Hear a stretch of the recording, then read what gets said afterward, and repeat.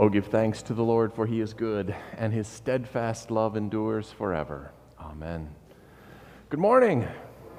Welcome to Immanuel. It is a joy to be here together in this place on this beautiful day as we celebrate really lots of new beginnings, the beginning of football season for NFL fans. We were hoping for the beginning of fall, but I guess 90 degrees today really doesn't make that happen. But we've been talking about joy. Last week, Pastor Chris started that, and we're going to continue talking about how to cultivate joy in your life today as we gather together. So, as we come around the one who is our joy, our Lord Jesus Christ, we are going to join in our opening hymn, which is "Come Thou Fount of Every Blessing." So please join me in singing our opening hymn.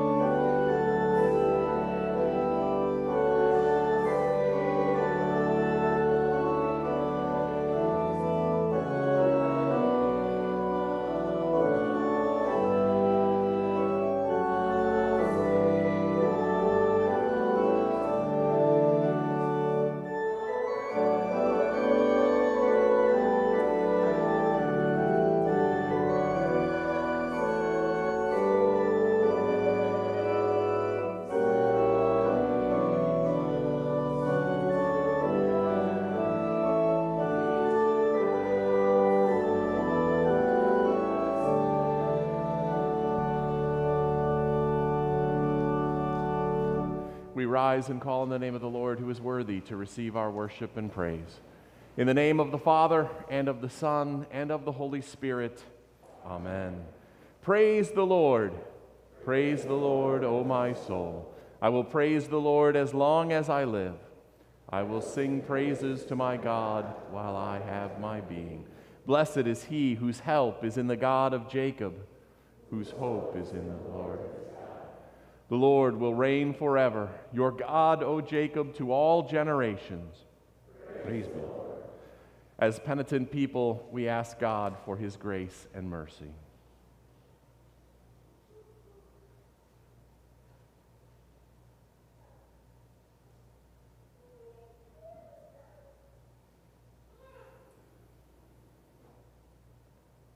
Let us now confess our sin to God, our merciful Father.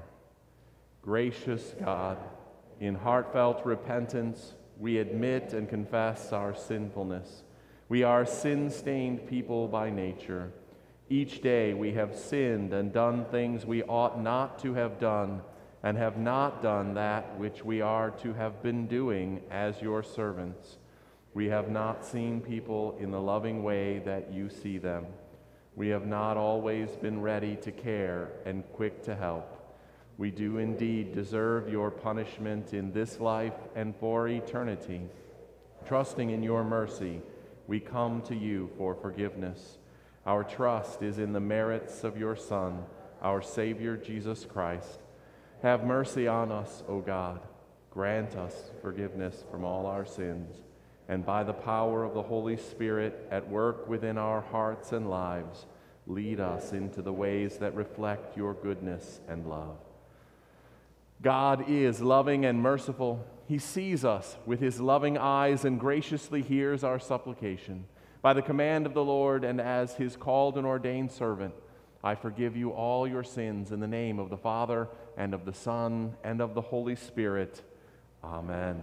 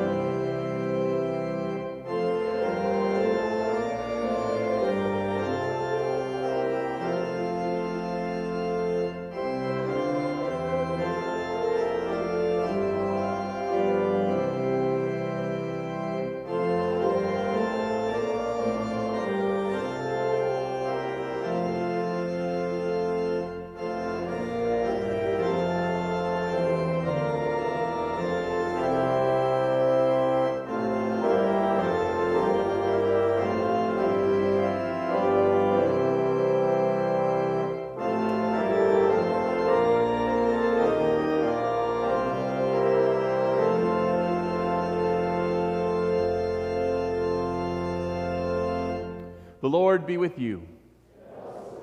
Let us pray. O God, the giver of all that is good, by your holy inspiration, Grant that we may think those things that are right, and by your merciful guiding accomplish them. Through Jesus Christ, your Son, our Lord, who lives and reigns with you and the Holy Spirit, one God, now and forever. Amen. You may be seated for the reading of the lessons.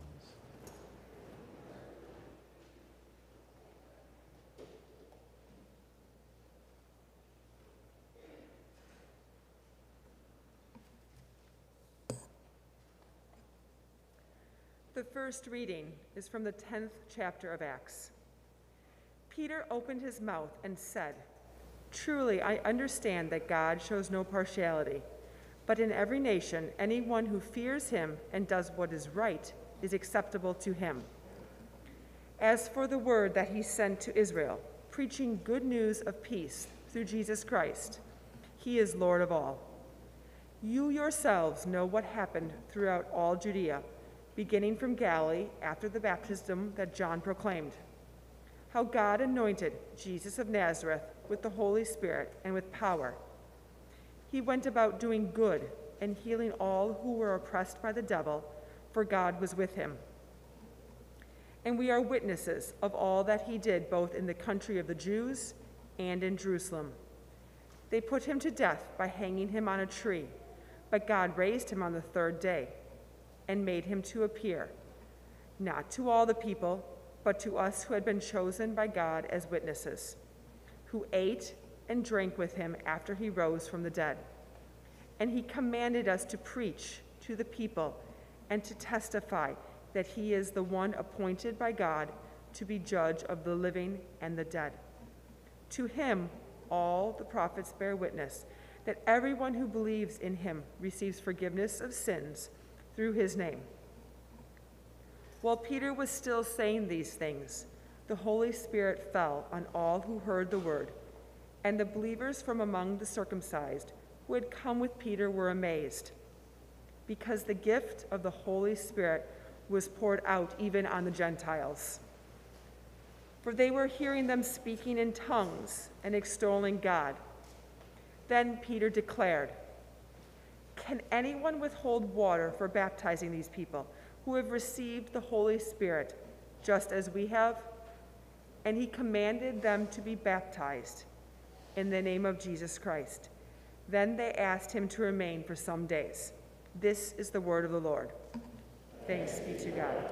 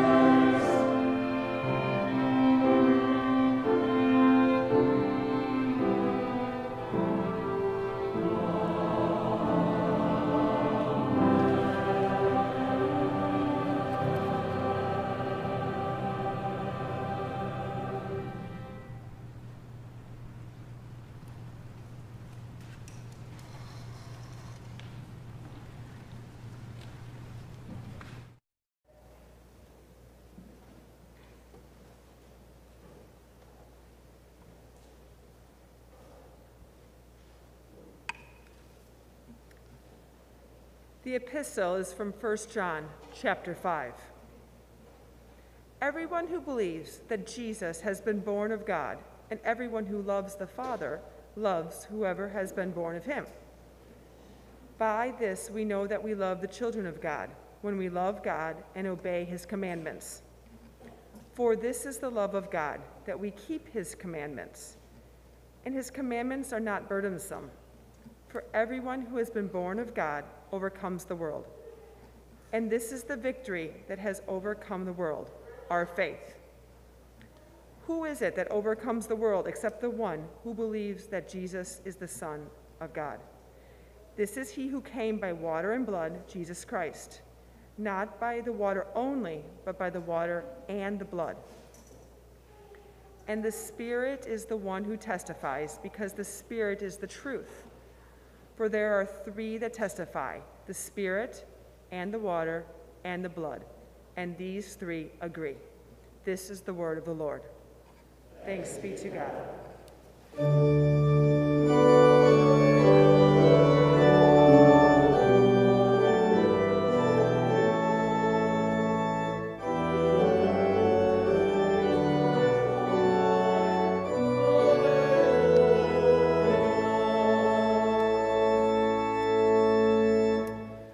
Gospel according to St. John, the 15th chapter.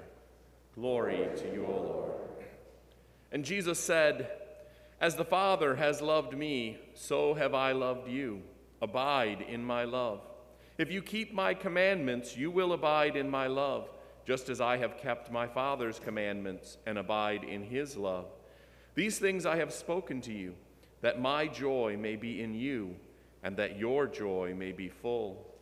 This is my commandment, that you love one another as I have loved you.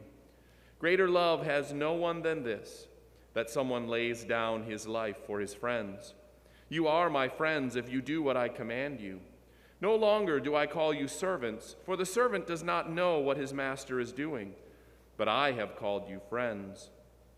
For all that I have heard from my Father I have made known to you.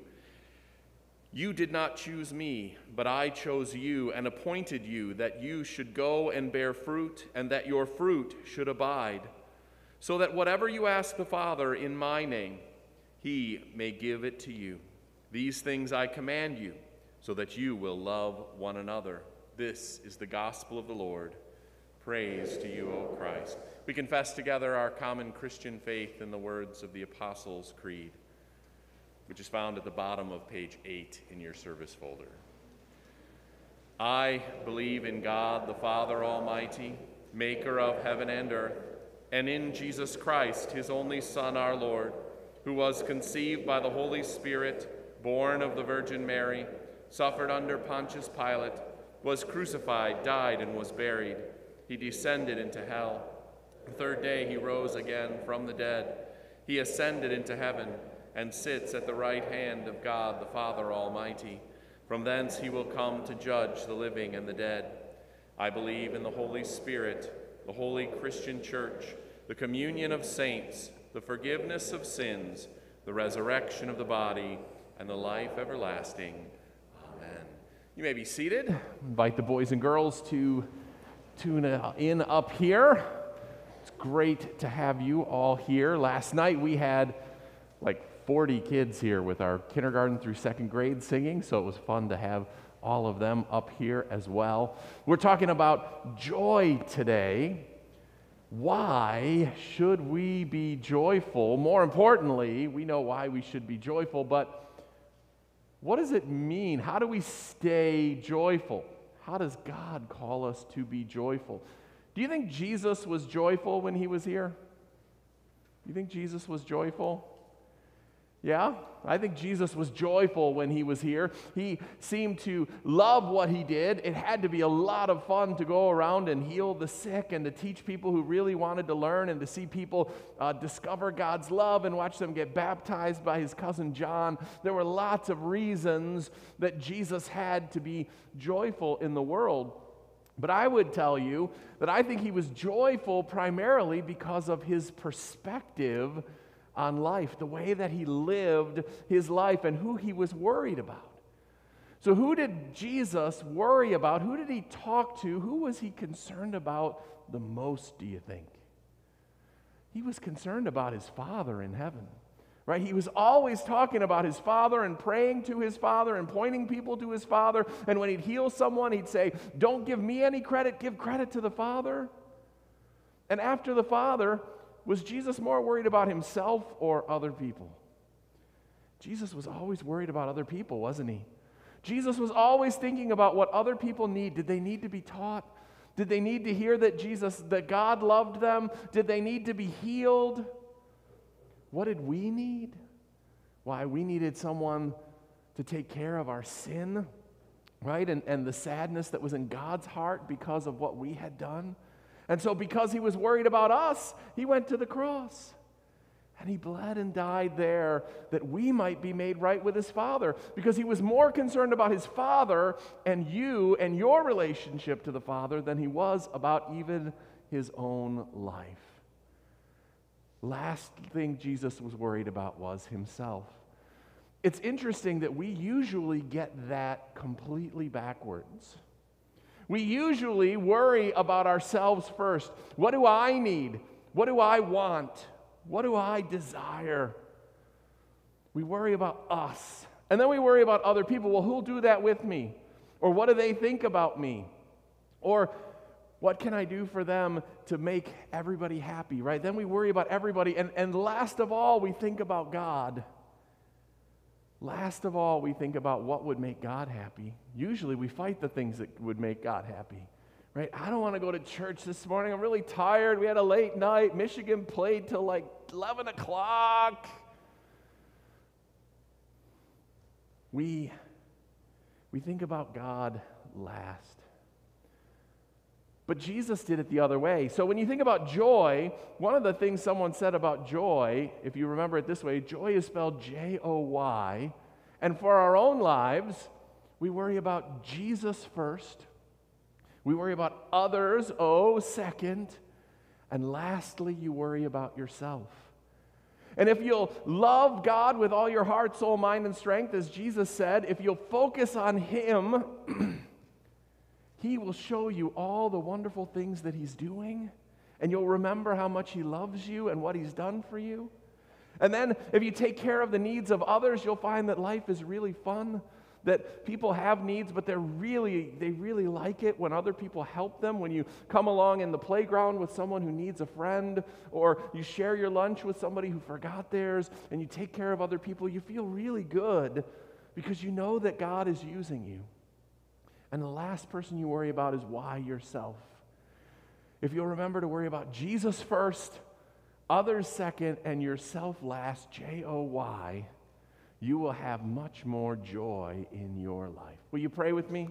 I'm going to say part of a prayer. Let's all say it up to God. Say, dear Jesus, help me live with the joy you give, Let me put you first. Others second, and myself last, so that your joy would be full. In Jesus' name, amen. We join in our message hymn.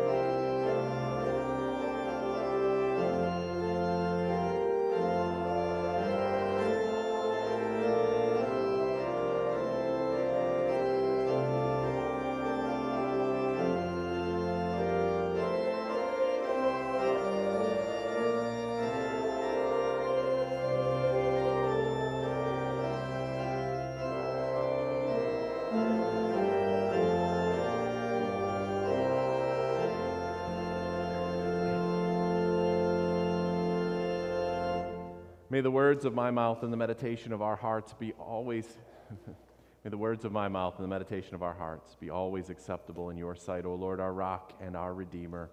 Amen. Joy. Pastor Chris kicked off our conversation about jumping for joy here this last week and this week. And I was reminded as I was listening to him talk last week of one of the first sermons I ever heard on joy. I never left a church feeling more miserable than the day I went and heard this preacher talk about joy. We were going to church with family in another denomination for a big family event, and that was his topic. So let me just ask you, because I've always said this, and people sort of laugh, but I really kind of mean it. You don't have to be Lutheran to go to heaven, but it helps, right? That's sort of my statement. So if I asked you, why should you be joyful? If you were trying to put together a message on joy, what would be some reasons to be joyful as Christians? What do you think? Because of Jesus. What about Jesus? He did it all. He saved us. How did he do that? He died on the cross for our sins. And what do we have because Jesus died on the cross for our sins? Eternal life. Woo! Forgiveness and eternal. Those are reasons to be joyful, right? Jesus came. He came for us even though we didn't deserve it. He took all of our sins with him in Jerusalem to the cross and there bled and died and left them all there so that when he broke open the tomb that we would have eternal life. That's a pretty exciting message, right? That's why people come at Easter more than Good Friday, right? Because they love to hear that great news that Jesus is risen and we have life. So this was the message from the Psalms. 20 times in the Psalms, I think it's actually 22 times in the Psalms, God commands his people to be joyful. And if you are not filled with joy as a follower of God, you are a disobedient and rebellious child, and you need to repent. Wait, what? For 40 minutes, he hammered us with how miserable we were because we weren't more joyful. Can I tell you it was counterproductive? Joy can't be commanded. Joy cannot be ordered. If it could, our children would be really joyful people. Because we've told them over and over again how easy they have it, right? I mean, back in our day, we didn't have all this technology. You had to go to the library and learn some Dewey Decimal System. There's no Google search. What are you talking about?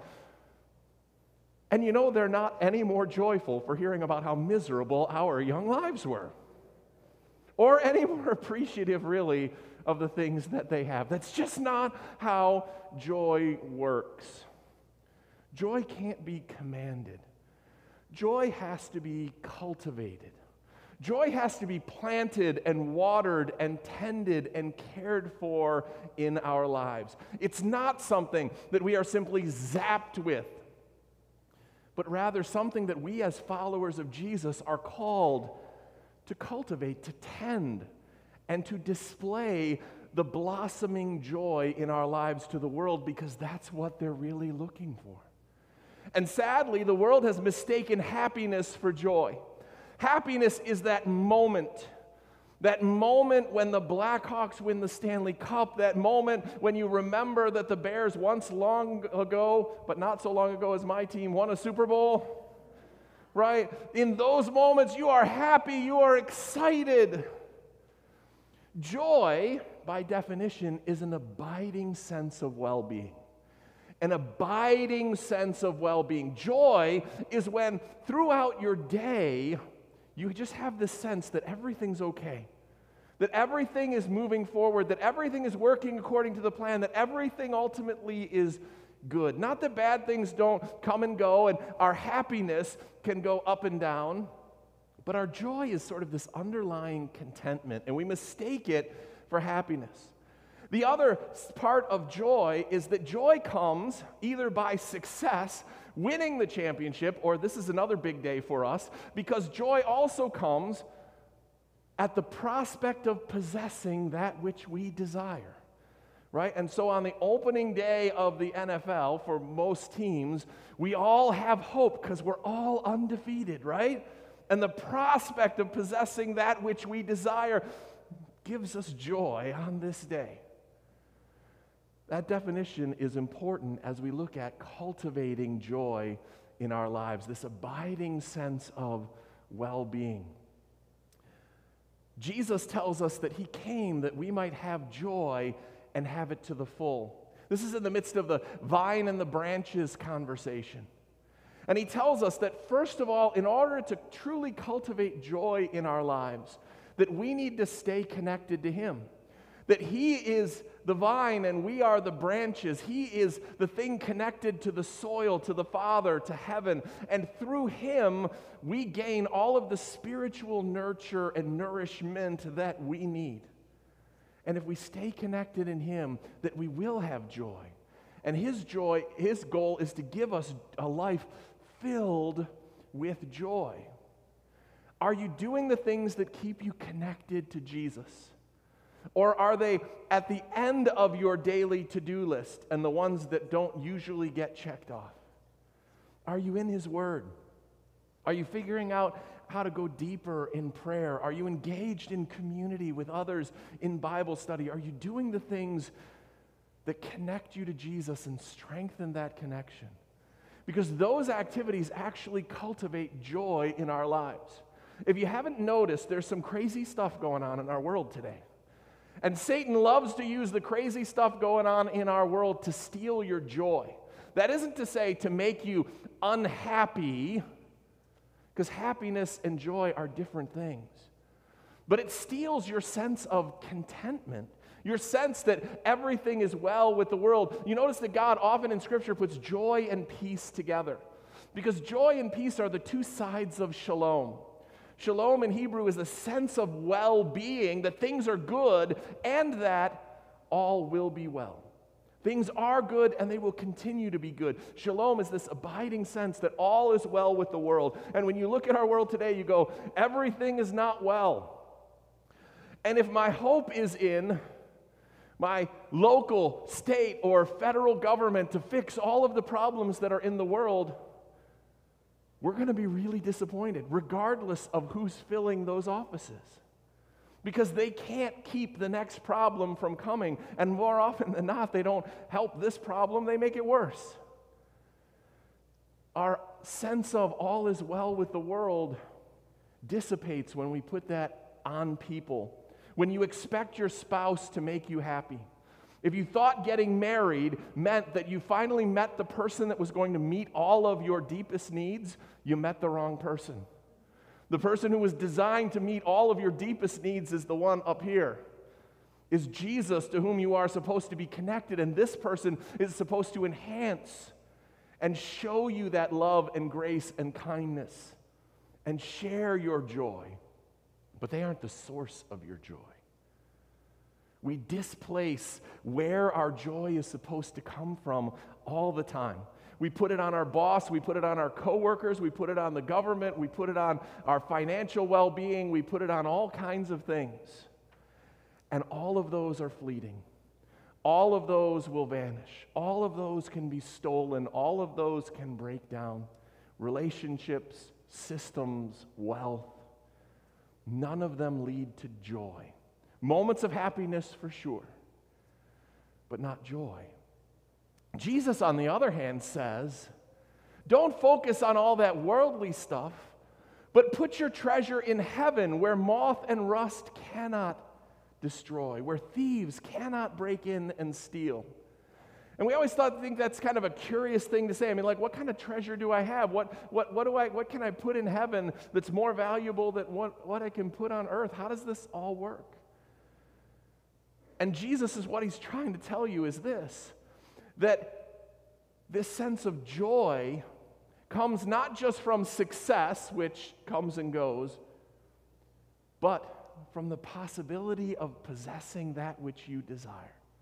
from the prospect of gaining it. And if your prospect of gaining it is here on earth, then your hope and your joy is going to be based on here on the things of earth. But if your joy and your hope are in heaven, if you've placed your trust and your faith in Jesus, if you have given him your time, your talents, your treasure, if you have served him through the lives of other people, and you've made all of those investments in the bank of heaven, then the closer you get to making that big final withdrawal, actually, the more joyful your life is going to become.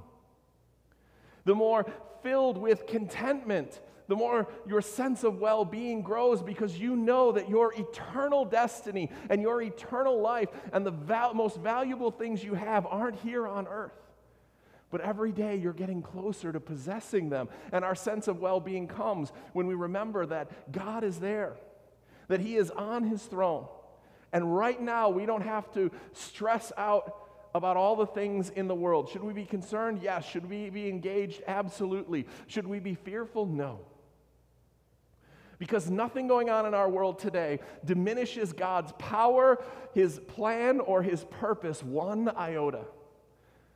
If you think anyone can foil the plans of God, you have a very high opinion of them.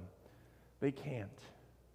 God is on his throne, and my sense of well-being is that his plan is working out, masks or no masks, COVID or no COVID, economy or no economy.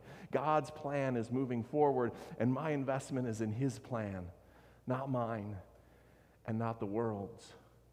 And so my sense of well-being comes from remembering that my hope and my trust are in him, and that my investment is in him, that the things that I'm doing, my treasure is in heaven. And the closer I come to it, the more joyful, the more peaceful my life becomes. Second thing is, and this is very different, I think we need to learn to ask a better question of ourselves. When I have free time, for a really long time, I would ask myself the question, what would be fun? Right? I have a day where I don't have a whole bunch of things scheduled, I don't have a bunch of meetings. What would be fun? And I would go out and I would do what was fun. I would go play golf. I would go ride a bike. I would go run around here. I would just go read a book. I would, whatever was fun. And I would, in that moment, be happy and excited to be doing it. But I found that consistently at the end of the day, I was discontent with that day.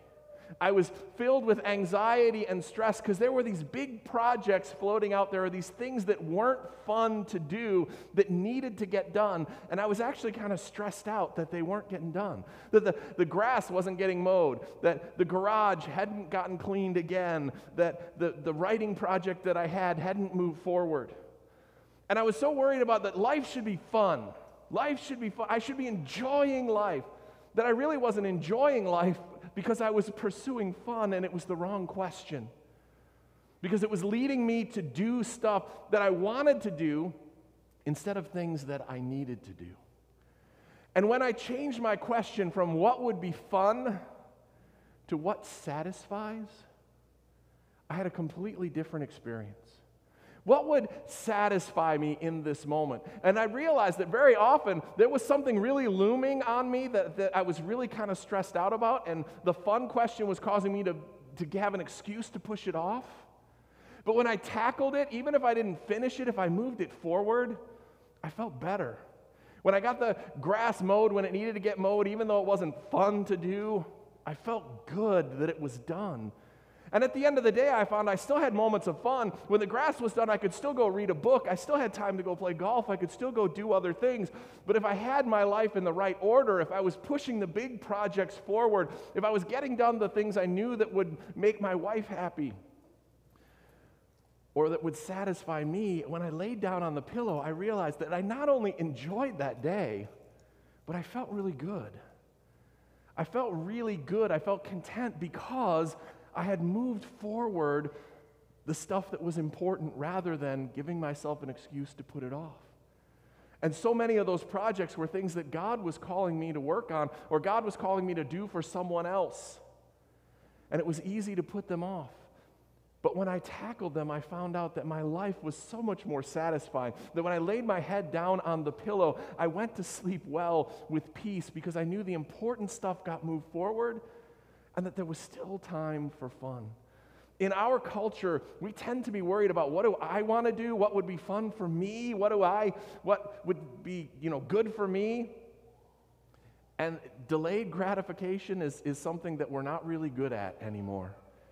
And I would encourage you to ask yourself, what is your question?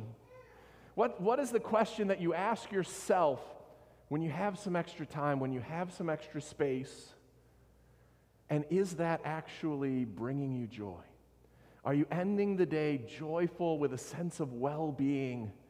Are you ending the day stressed out because you used it selfishly and it didn't actually make you happy in the moment like you thought, and now at the end of the day, you're really unhappy? I think we need to learn to ask a better question of ourselves. As God's people, we need to be focused on His kingdom first, His things first, and pushing those forward. And those things don't always look like what we think. Moving God's kingdom forward isn't always opening my Bible or taking time out for prayer or engaging in worship. Sometimes pushing His kingdom forward is getting the garage clean because you know it will bring your wife joy to not see chaos in that space. To get the grass mowed because you know it will help your parents, and when your dad gets home and realizes he doesn't have to mow the grass, that he's going to be relieved that he can actually take a breath after work, and you're going to feel good about it. Moving God's kingdom forward is very often about serving other people, meeting their needs, and caring for them in ways that are meaningful to them. So ask yourself, what would satisfy today? And it might mean turning off the TV for a little while to go move something forward in God's kingdom that at the end of the day you'll feel better about than what you had planned to do yourself. So one, most importantly, stay connected to Jesus and build your treasure up in heaven. Two, ask yourself a better question. Three is use your spiritual gifts properly. Each and every one of us have been given special gifts, abilities, talents, interests. They're things that you enjoy and you do well. Whether it's singing, cooking, organizing, evangelizing, preaching, everyone has things that they're good at. Those are gifts from God. He tells us that in our baptism we were given special gifts. The problem is our sinfulness, like it does with everything else, turns our spiritual gifts around and makes them about me. And they become the way that I can manipulate other people because I can do this thing really well, and they'll either owe me for having done it or they'll appreciate enough that I did it that I can ask them to do something for me. See how that works? And I use the things that I'm good at or the gifts that I have to my own advantage first.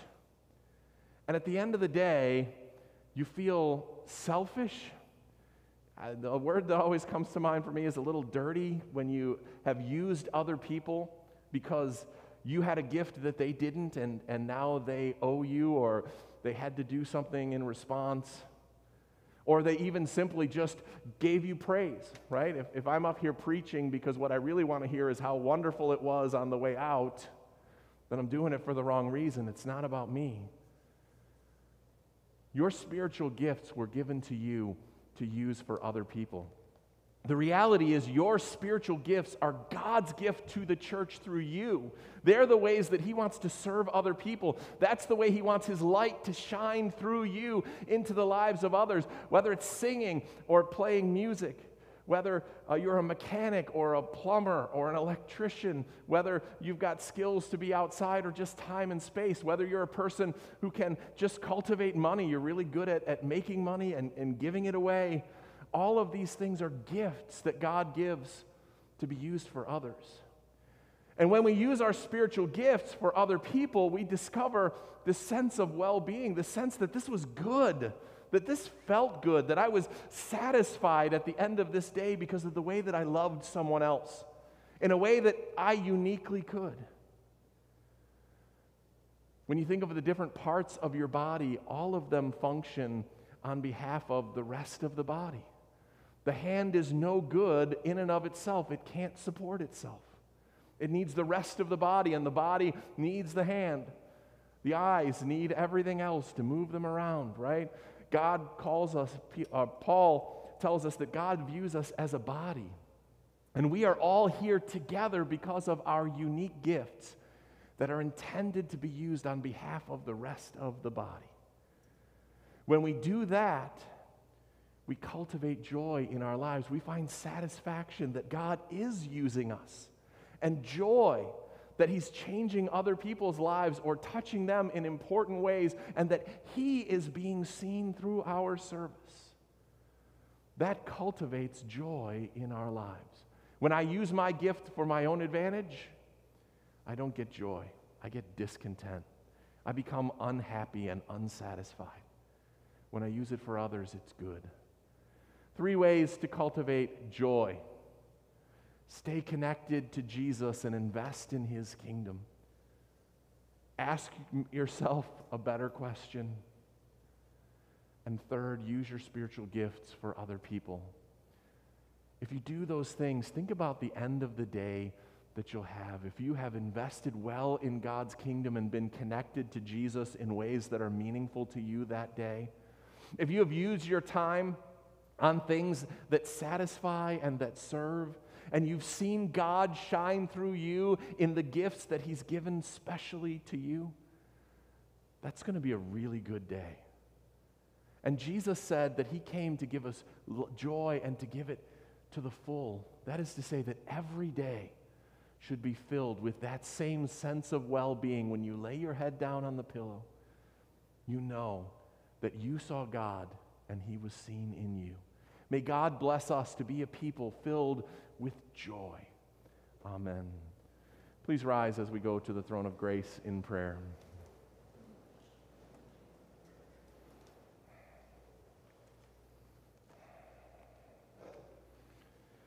Let us pray for the whole people of God in Christ Jesus and all people according to their needs. We thank God for the church and pray that God's people live confidently and joyfully, sharing the message of salvation in word and deed. We pray especially for Rod's work here among us today, Lord, as he seeks to feed and serve families in Bethlehem and in the Holy Land with the gifts that he brings with him, and with all missionaries, Lord. Gathered by your Holy Spirit, we pray that we be blessed with all grace and the evidence of the fruit of the Spirit in our lives. Lord, be with us and bless us. Thank we are God, with hearts and hands and voices.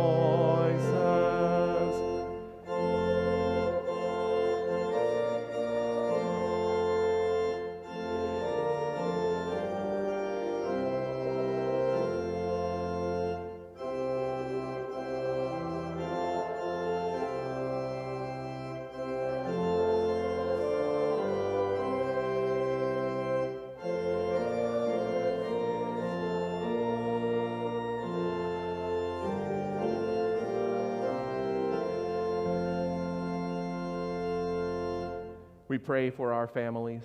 We ask the blessing of our bounteous God on all those who share in our kingdom, our Christian fellowship, and join with us in worship, and for all who are part of the household of faith. We also pray for those with special concerns and needs this day, those who are hospitalized and shut in, those who are grieved, the unemployed, the underemployed, the chronically ill, the shut in, and all those whose needs are known to us.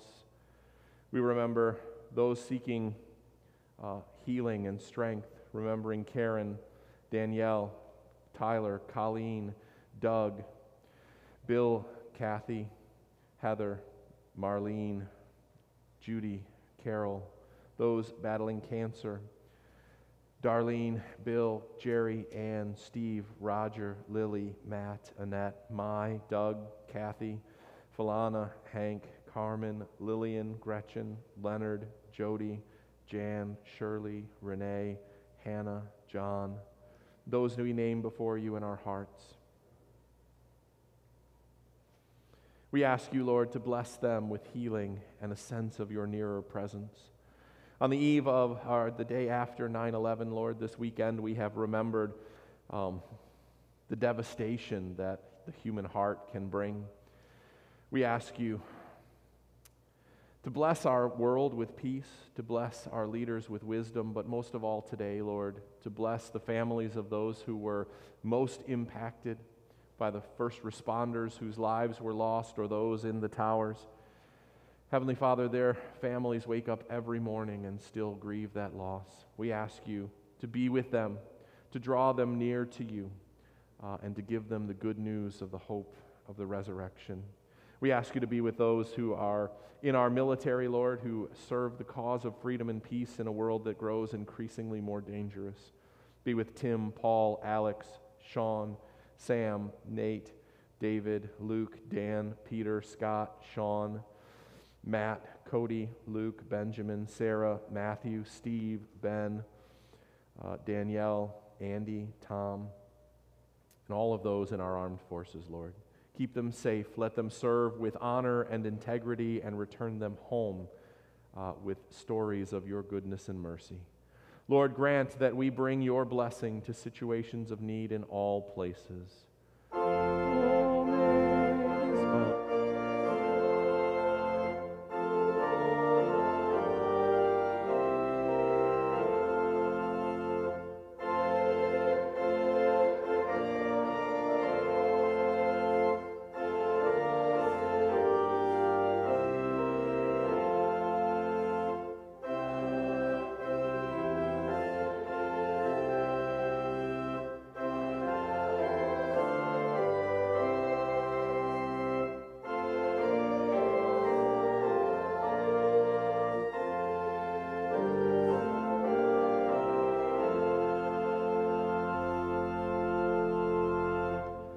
Most merciful God, we thank you for all those faithful people whose words and actions have guided us in the past, especially remembering those no longer with us on earth, who now share in your eternal presence.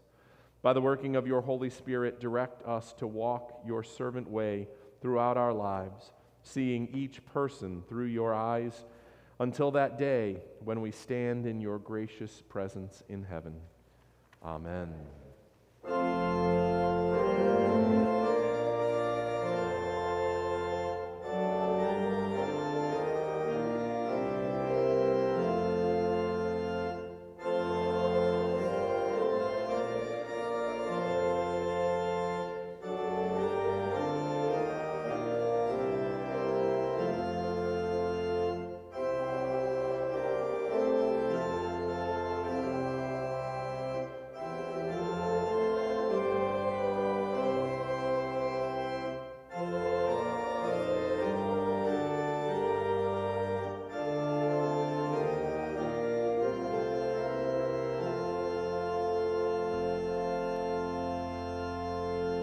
Lord, remember us in your kingdom and teach us to pray.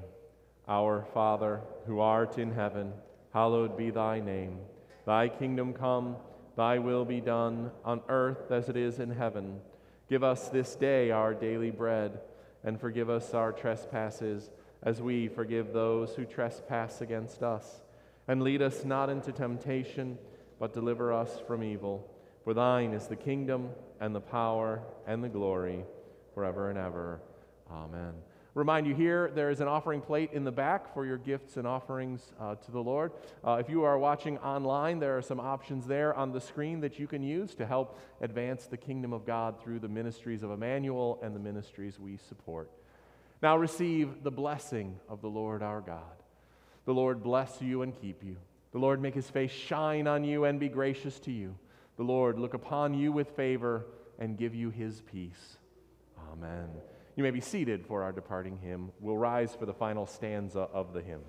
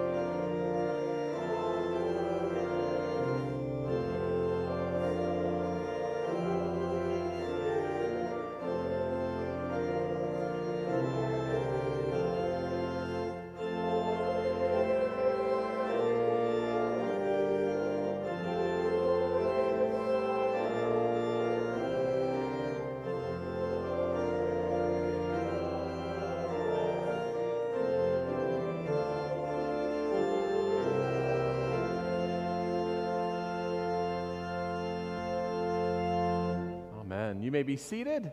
We are blessed again today to have the olive wood carvers and Rod with us this morning. So if you would like to come share with us.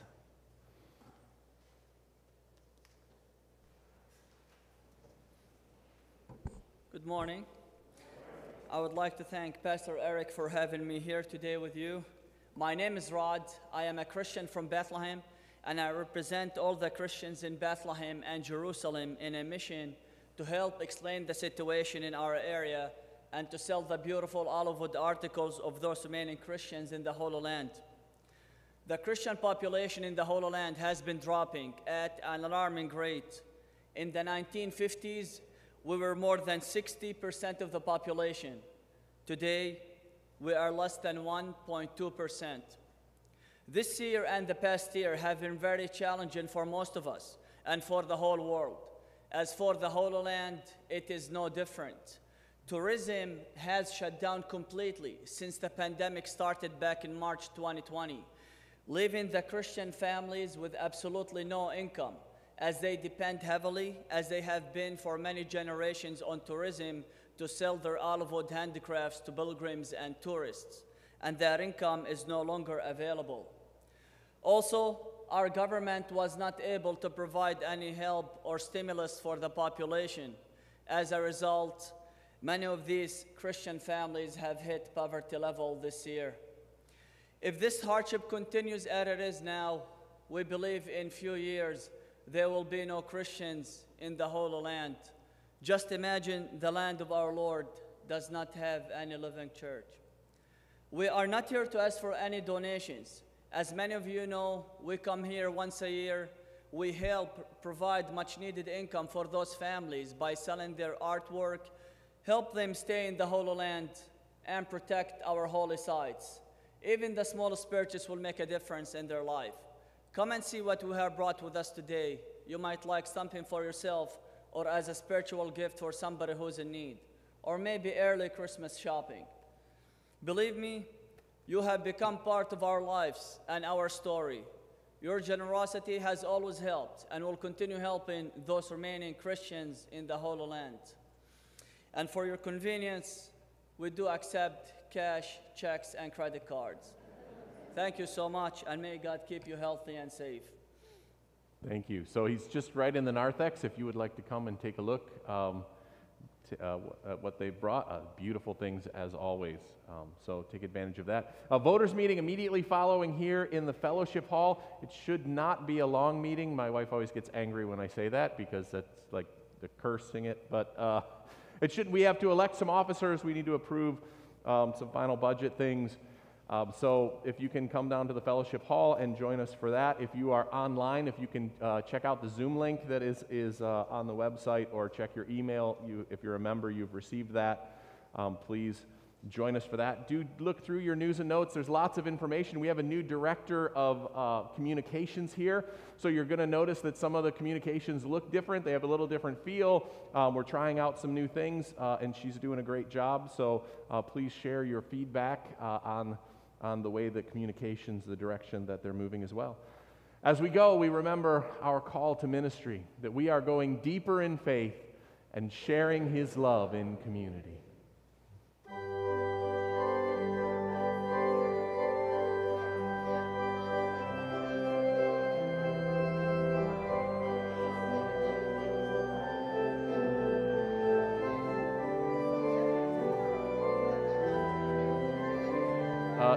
The voters' meeting will be in the sanctuary, so please stay in the sanctuary for the voters' meeting.